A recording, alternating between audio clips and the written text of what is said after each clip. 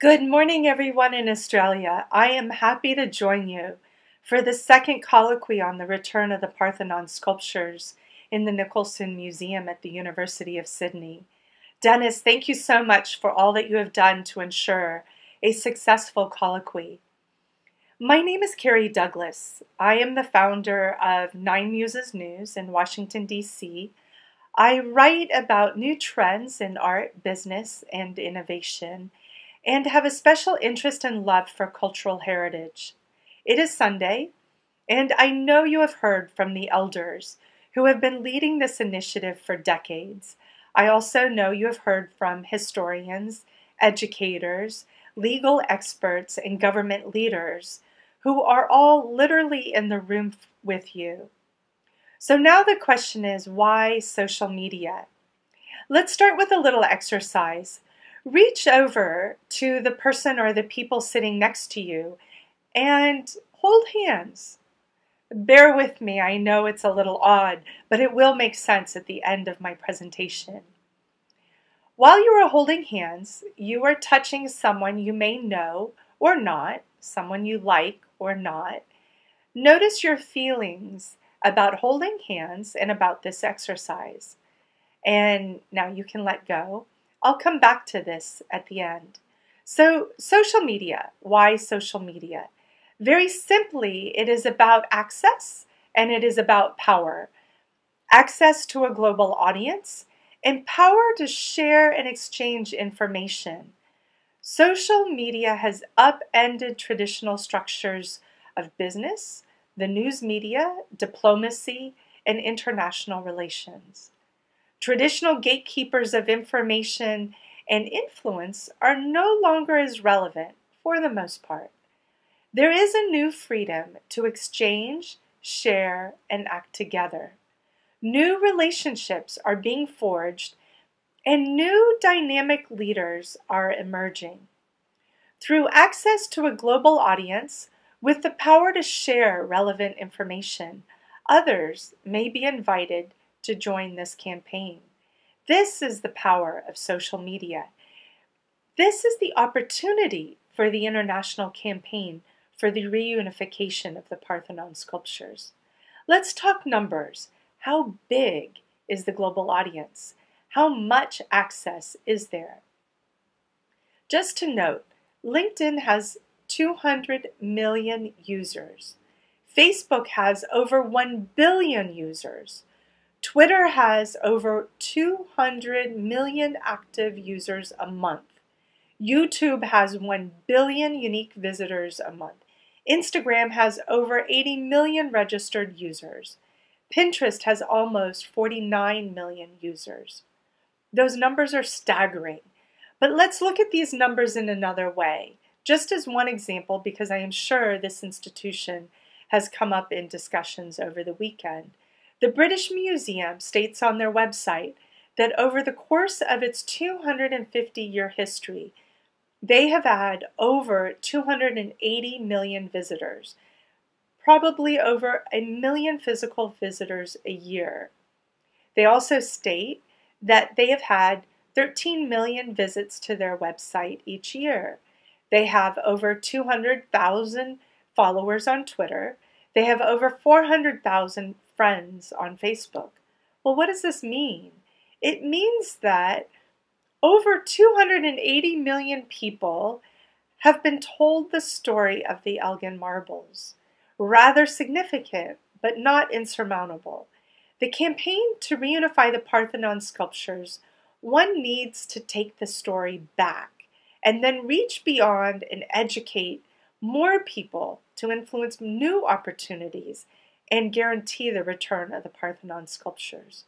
Now look around the room you are in. Really, literally look at everyone. With the opportunity of social media, now look at everyone in the room again and imagine how many people each person knows and engages with. You have gone from 100 in the room to potentially hundreds of thousands or perhaps millions virtually in the room with you. You do have the power to make the change and lead the effort to reunify the Parthenon sculptures.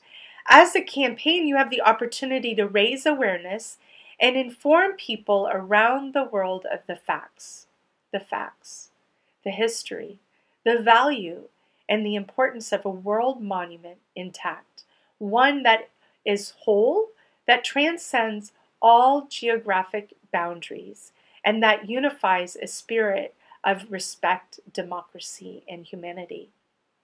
Since I first became aware of the campaign, I must say it is fantastic to see the changes and advances made, especially with so many social media leaders around the world in this group, many of whom are either present with you in the room or presenting virtually at this colloquy. I must congratulate these leaders and invite more of you to join and use social media to advance the campaign. For those who may be new or reluctant to join social media networks, let me share a few tips. Often I am asked, how do I start? First, ask people to join your network. Sign up yourself and then ask your friends and colleagues to join you.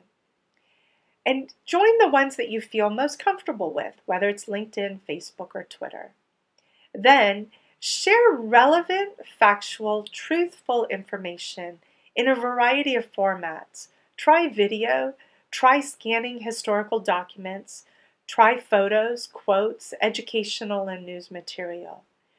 Then, very important, use the comments section following news articles or blogs or anywhere that you see an opportunity to share your knowledge and opinion. Ask your network then to respond as well to these news items. This comments section is really important for two reasons. One, you have the opportunity to share your opinion. And two, you can always continually assess public knowledge on the issue. Going along these lines, use the power of like, share, retweet, quote to let others know that you have read and like what they have posted, because their network will see that you have been there, you have read the item, and you support it or not. Lastly, if you want to monitor how much you have grown or measure your growth, register with cred.com or clout.com. Then there are some simple rules. Always tell the truth. Be authentic. Verify before posting, sharing, or retweeting. Keep it simple. Link, share, and engage. Be positive. Be kind. Be generous. And lastly, give credit. Everyone loves to have credit for the work or the item that they have found. Now remember the feeling you had when I asked you to hold the hands with the people sitting next to you. It can be scary, or it can be a joy. Trust your instincts first, and then keep building that joy. Keep that positive feeling. Nothing can replace true human interaction. Social media just amplifies the feeling, amplifies the message, and amplifies the intention.